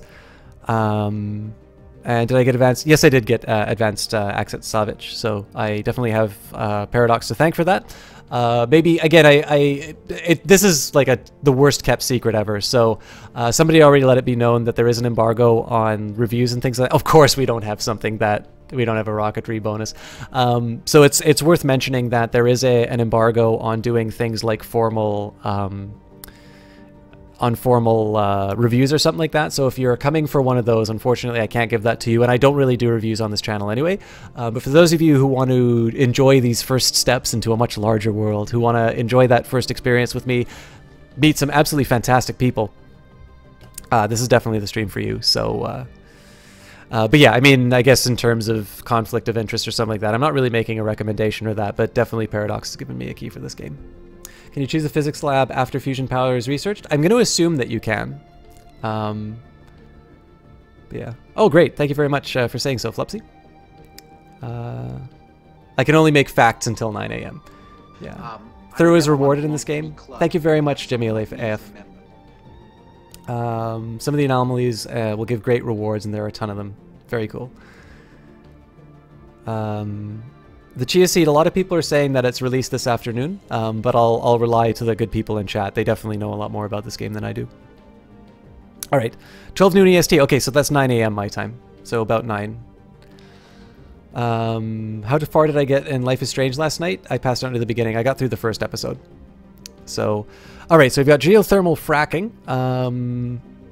We've got bonuses to mineral storage capacity. Something tells me... I mean, there's a side of me that sort of thinks I don't want to do this right away just because there's so much that I can do with my existing resources that stockpiling it doesn't seem to be what I need to do right away. We've got an engineering facility, which are specialized institutions generating additional engineering research. Tempting. I mean, technology is always a good thing to have, but let's take a look again. Improved spacecraft. We've got bonuses to mineral storage capacity. And then we can gain modules, which clearly have to be for spaceships. We can get a higher spaceport level, and we can get Corvette assembly yards. This is very tempting if we've already got a lot of contact with aliens. We may need to defend ourselves, or we do a long-term effort into engineering. I think I'm tempted to do the improved spaceport here. But let me just take a quick look here. Nobody seems to have said anything, so a bunch of you are probably going to free... Oh, hang on. We've got a much bigger cost, though. So maybe we do You know, maybe I need to think about this another way around. Let's just build lots. No, but it's no, it unlocks a building, so mining network. And it produces 3. Okay, so maybe I will do geothermal fracking just to avoid the high cost. There we go. I'm sure there's a bunch of people in chat who are like, oh my god, why did you do that? Alright, so we've got New World's Protocol, which unlocks the colony ship. This seems to be a no-brainer. Then we have eco-simulation. Okay, sorry, we've got, and then edict. We won't worry too much about edicts yet. We've got farming subsidies or hydroponics farm, and then we've got bonuses to influence. It seems to me that expansion is the first thing that we want, so New World's Protocol. And finally, unidentified object detected. These are unknown spacefaring entities. We can learn more about them and maybe even initiate first contact by completing the appropriate special project. It's locked. Oh, it's warping. Okay, fair enough. So they're just kind of drive by. Geothermal fracking is a good choice. Minerals are very important early on. Okay, cool, yeah. I mean, so the idea that I had sort of too is that, you know, instead of building up storage space, the idea is to like consume as many minerals as possible, like basically build up that industrial base, and then we can worry about storing it when we maybe calm down. We've used up a lot of our tiles. But again, I mean, I'm flying by the seat of my pants here, so. All right. Yeah, so it turns out that I was way too paranoid about this. The condition for this is to build a building. I won't unpause just quite yet. I just want to take a look here. We've got a mining station which is on its way, making first contact we're working on right now. New World's Protocol, I think we were working, yeah, so that was what we were supposed to be looking for anyway. And surveying home system, we've got our ship on the way, so we can unpause.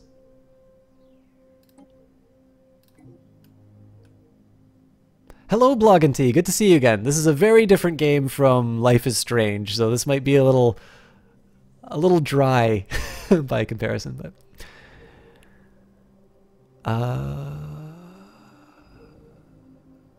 Spaceport can be good, but everything comes around again for the most part. Purple tech can be more rare. Okay, cool. Thank you for letting me know that.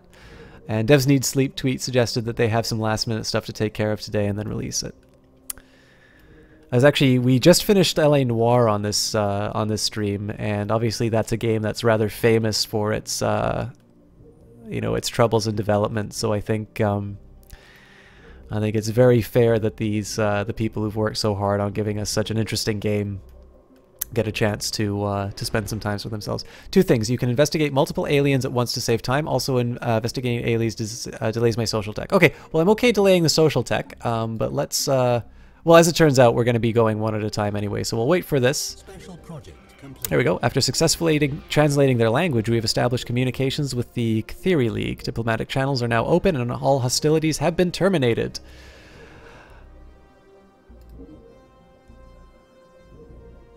Oh my god! Look at it! Look at it! Oh my god, it's ugly!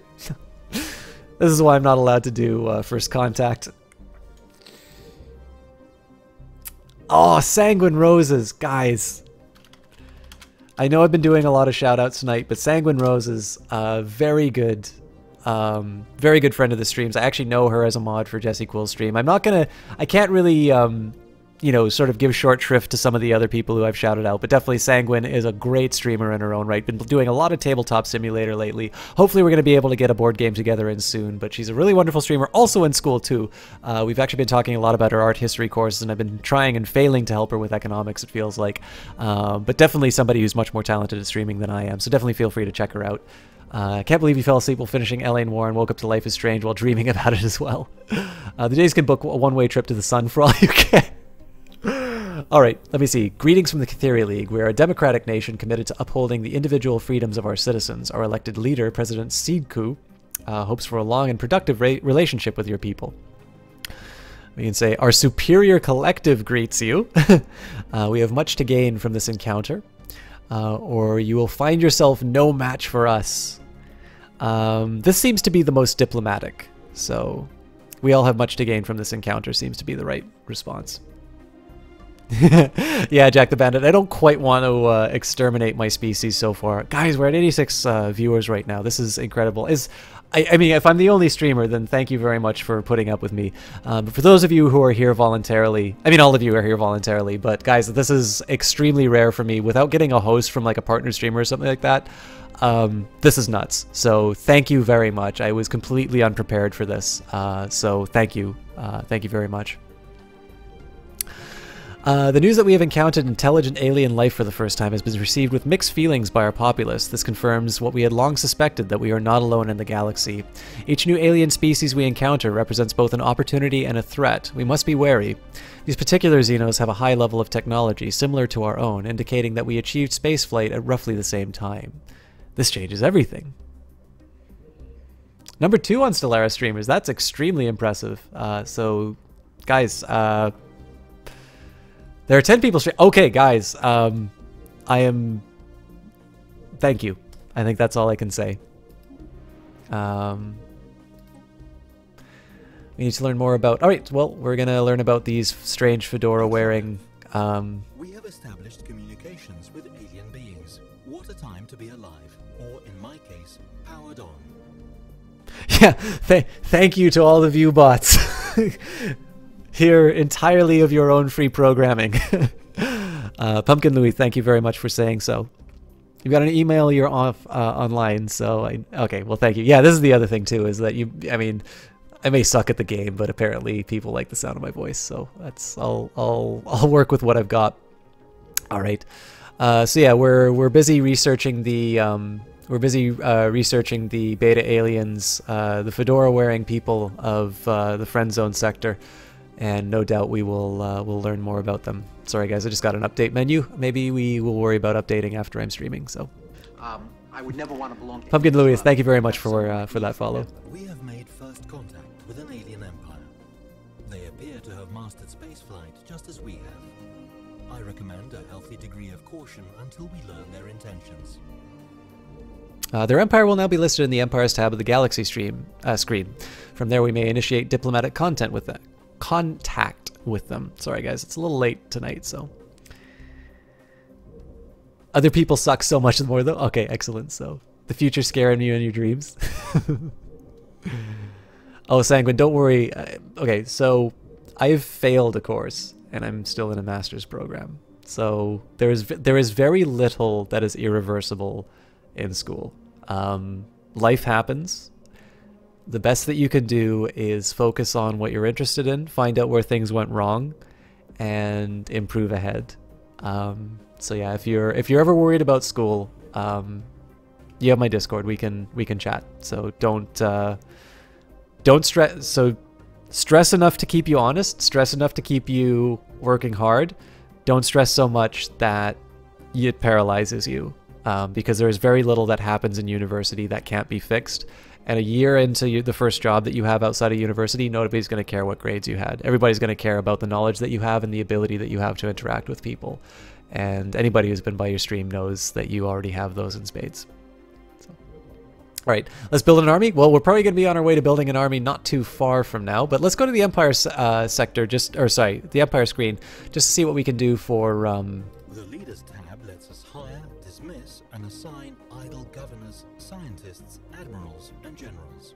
Let's see if... Actions tab provides an overview of the populace's political group. Oh, here we go, contacts. Us to hear their demands and interact with them. In the contact screen, we see a detailed list of all the various empires we have encountered. Their opinions of us are visible. No worries, Koreanisha. And we can quickly and easily engage in diplomacy. Okay, cool. So let's do some diplomacy. Oh, they have a negative opinion of us. Why? Border friction. They're a new contact. Okay, so we don't need to worry about border contact. I would never want to belong to any. Thank you very much for that follow, Soldier Fits. Just casual life advice, Miss Streaming. All right, you're going now.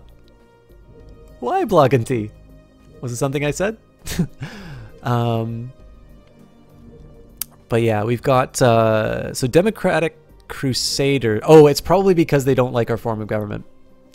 All right, well, it might be a waste of time to try and make nice with them, but I'm a doormat, so hostile, and they are superior to us, so yeah. The diplomacy screen is where we communicate with other civilizations. Here we can declare war. I would never want to belong to any. Korean Usher, thank you very much for that follow. Amongst other things. Isn't it always something? It is always something I say. Yeah, Sanguine, you've seen me in Jesse Quill's Discord. I'm like the most hated person there, but I'm a mod, so they can hate me all they want. I'll just ban them. They're individualists while I'm collectivist. Okay, perfect. Thank you, Roram. Let's make this brief, Ixodar. Our patience for pointless banter is long since run out. But we just made first contact. Okay, yeah, we're definitely building an army at this point. So we'll increase our relations by 1 every month to a maximum of plus 100 we can maintain. Is this some kind of trade? No, let's go for it. What can we do for trade? Perhaps we can do a non-aggression pledge? They absolutely do not want that. Okay, well, I'm not giving them away anything. I'm not giving things for free.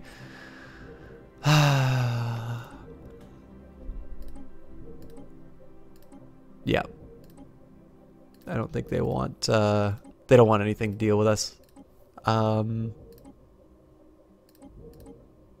This is pretty, I think this is pretty unique for a Paradox game. This is definitely feeling a little bit more like a Civ sort of screen.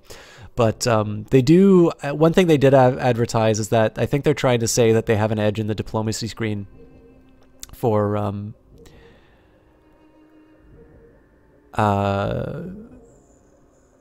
this is supposed to have an edge over things like civilization and that, so. Kurdistania Mezin, unfortunately, I'm going to be pausing quite a bit. This is one of the things on the stream. I tend to be very meticulous on games like this, and I play this a lot more as a turn-based game. So I respect people's requests for things inside of chat, but there is also something about my streaming style. Especially, again, people are commenting, you know, casual life advice in channel. Occasionally, this is just something that happens. So I'll do my best not to like lollygag like I sort of am right now, but I am going to be pretty heavy on the pausing. Migration access? I mean, there's a... I suspect it's probably... I guess you can have colonization from other planets? Oh, leaders gained a level. Do I have to act on that, though? Let's take a look.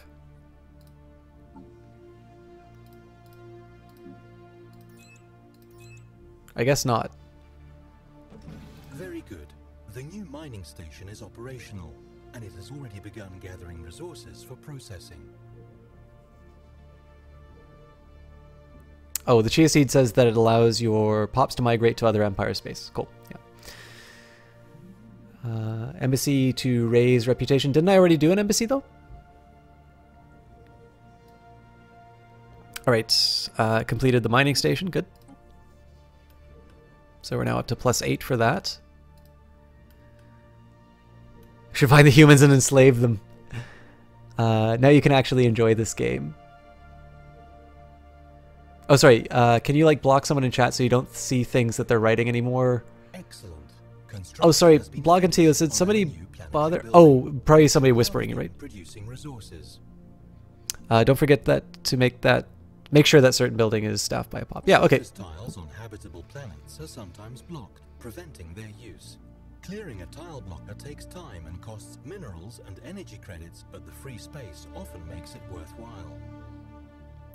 Many tile blockers require specific technologies before they can be removed, but the ones on our homeworld can be dealt with as soon as we have the credits to spare. Okay, cool.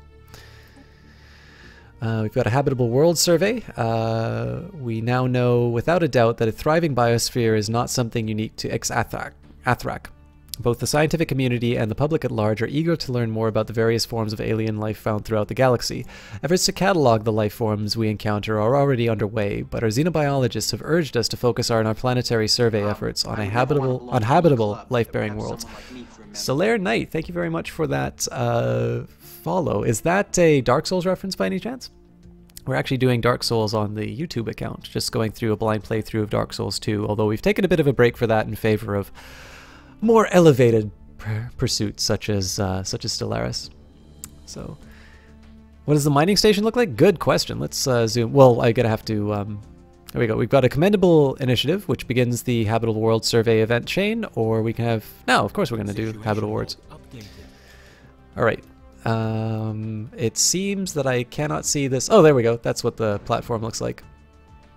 Mining stations are used to extract the minerals and strategic resources of the object they orbit. These resources can then be used by POPs and orbital refineries. Mining stations are not needed to access the resources of colonized planets and can only be built within our borders. Does this game have static field on planets? And can you prepare black holes on planets to blow them up? I'm sorry, I have no idea about either of those things. All right, let's go back to our home planet and see if there's anything else we can mess around with. So let's take advantage of... Well, I guess we're going to get an upgraded... You know what? Let's just exploit.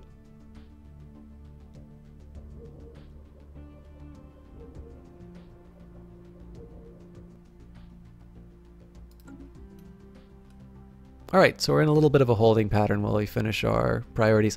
So guys, I'm really interested in what you guys think so far. One thing I really like about it is that it seems like a lot of these research things are really fast-paced, which is cool, because I know like in Crusader Kings 2, it's sometimes really slow to get started. You have like a bunch of...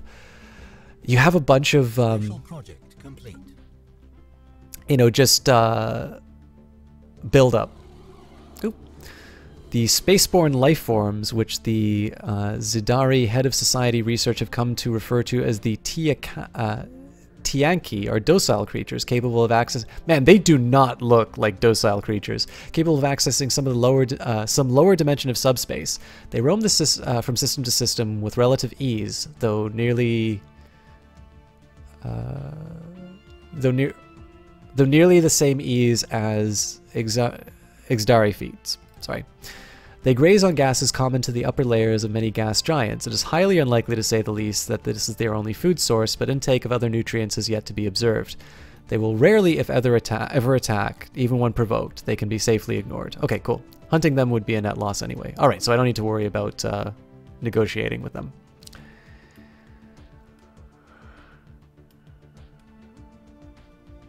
Let me just take a quick look. You like the games... In these games, you cannot use the ultimate strategy of attack move from one side of the map to other. And you can build more near each other. Mining stations double the effect. Apparently you can. It says... The planetary data that the astronomers on our homeworld could only dream of a mere generation ago. It says that there's it says that there are proximity effects from the game, but I wasn't sure if the game would like tell me this or if I just have to sort of assume it. Pigsty says that he thought that there were ships that could blow up planets. That terrifies me. And there is the generic scream for non-sentient life. Okay, thanks, Roram. And of course, as we learned that, you know, just because they look nasty doesn't mean that they have to be nasty. Those spikes were just used for dancing and hugging. Trust them. Who would a face like that lie? A lot of people have had issue with that last part of that pair. Okay, great. I'm glad that I'm not as inarticulate as I think I am. Can you train for different kind of races or armies? Are they have better or worse strats? Again, I'm just first race that I'm playing here. So, and CK2 is basically the least progressive time in CE history. So obviously, yeah, absolutely. Certainly, each game sort of reflects the era that it's in.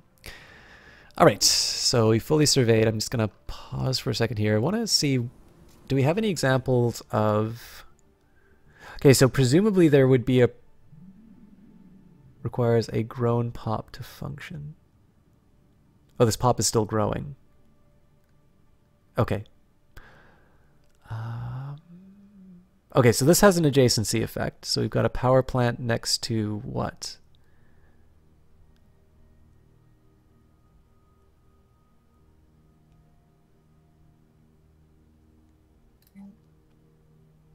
I wonder if, so what happens if I build a hydroponics farm here? It'll suppress the collection, which I don't want to do.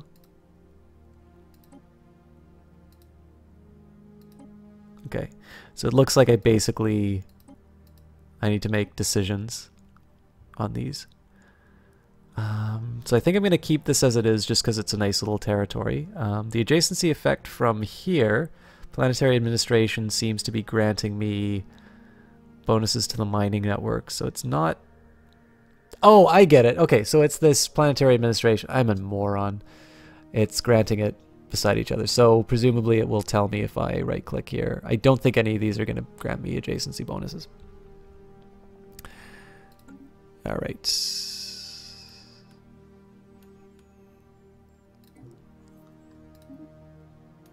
I guess that means my science ship is currently idle. So let's see if there's something we can make that do.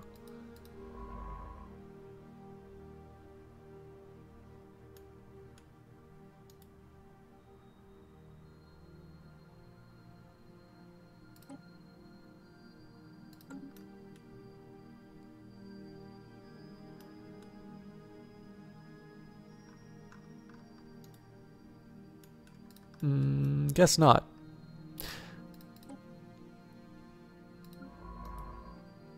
Double click or right click to go. I wonder if I can. Do not have border access. So I'm curious. We should continue Oh, here we go. exploration efforts. Oh, there we go. Recommend sending a science ship to survey neighboring star systems. Let us boldly go where no synthetic intelligence has gone before. I like where you're thinking. All right, so let's just survey arbitrarily to the right. Oh, press E. Okay. Ah, sweet. Oh God, look at that. It's so beautiful. One day, son, all this will be yours. Oh, the curtains. Oh, not the curtains. Thank you, guys. Look at that. I'm really looking forward to the point that this is just filled with empires. This is actually the moment where I was really interested in Stellaris, to see. Let's see what that is. Declare rivalry. Oh, damn it! To see those big blobs of maps. That was the moment where I'm like, I really want to play this game. Can I go to the middle of the galaxy? You mean like, as in physically? Can I go into the center of this? I'm gonna guess not, because you've got all these connections here. But you know, I'll send my science ship on a suicide run if I have to. All right, so let us end this charade. All right, well, you know what?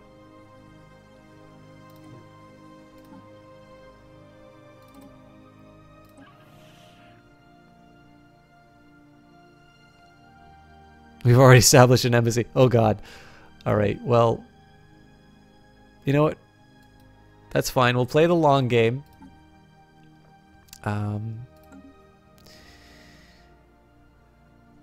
right, we're still working on this tile block. We don't have tile blockers though, do we?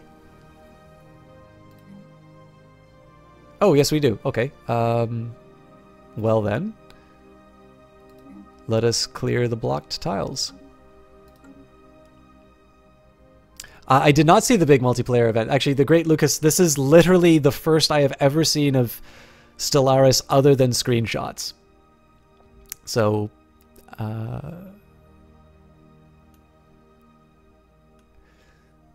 let's just quickly go to our situation. I will get around to building ships, but I'm assuming there's some point at which the game will actually tell me to start doing that. So. Survey systems. Okay, cool. Build a second space. Okay, here we go. So we should consider building a second science ship and increase the speed at which we survey regions, our region in the galaxy. To do this, access the spaceport orbiting our home world. Either click on it directly or select the spaceport tab from our home world's planet interface, and then click on the build button. Select science ship from among the available options. This is where we manage. The spaceport tab is where we view orbiting fleets, build new ships, and upgrade the station itself. Okay, and looks like we are. Spaceport. We can order the construction of one if we have the necessary resources. So looks like we are waiting. We may want to consider building a second science ship. This would double the speed at which we can survey our galactic neighborhood.